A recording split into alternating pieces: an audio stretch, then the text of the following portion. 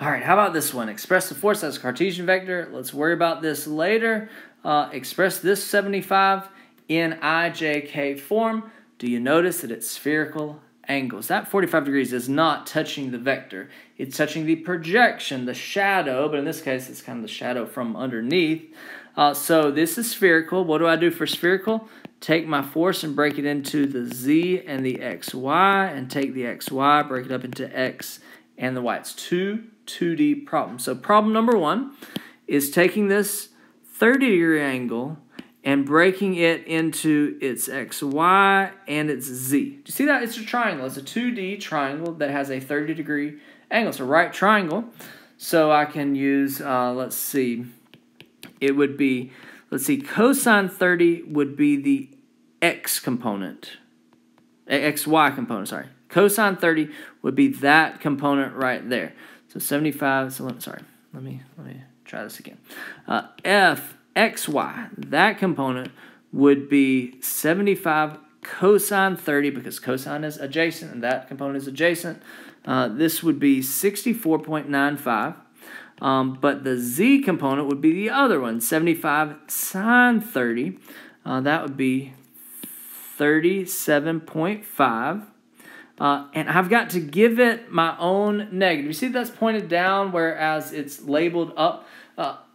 And pay attention, where it is labeled is telling you the positive axes. Where it's labeled is telling you, and be careful, because sometimes this is not always x. It might be, labeled differently.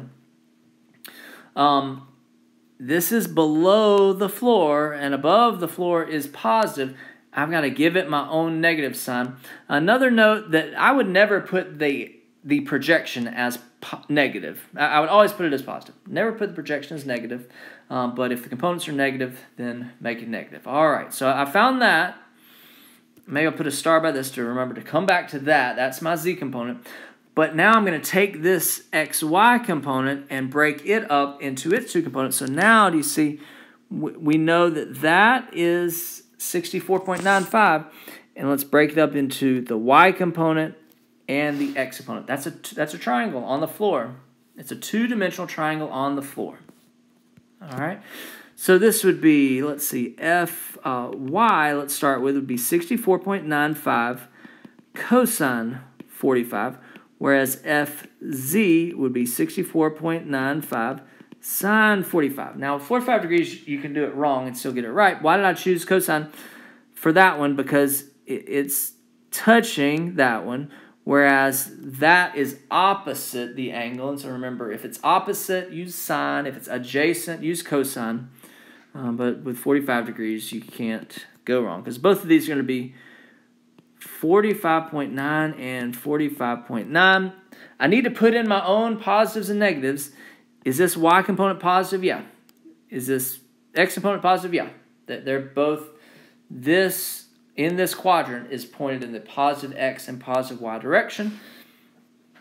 So the first half of this problem, my answer 45.9 in the I, 45.9 in the j, minus 37.5 in the k. I need units somewhere, so put those units, box that in.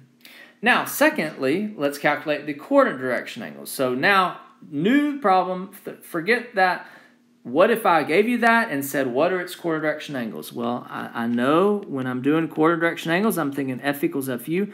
I know that F, I know that magnitude, I can find that U. So this is 45.9 in the I, 45.9 in the J, 37.5 in the K equals the magnitude. If I didn't have it already, I could square these and take the square root, but I haven't done anything that's 75. I haven't added 75 with another vector. I haven't done anything, so it's still 75.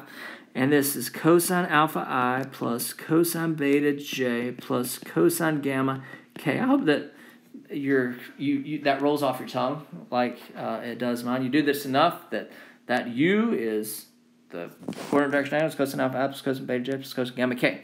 All right, so this I component, 45.9 in the I, the I equation, 45.9 equals 75 cosine alpha. The J, 45.9 equals 75 cosine beta. And the K, Negative 37.5 equals 75 cosine gamma. Solve for alpha, beta, gamma. Make sure you can do this for 52.3, 52.3, 120. I might have known that already.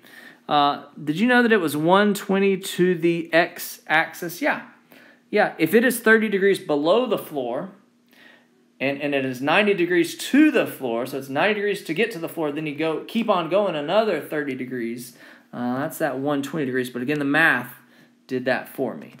All right, so spherical angles, but then the second half of the problem is calculating the coordinate direction angles.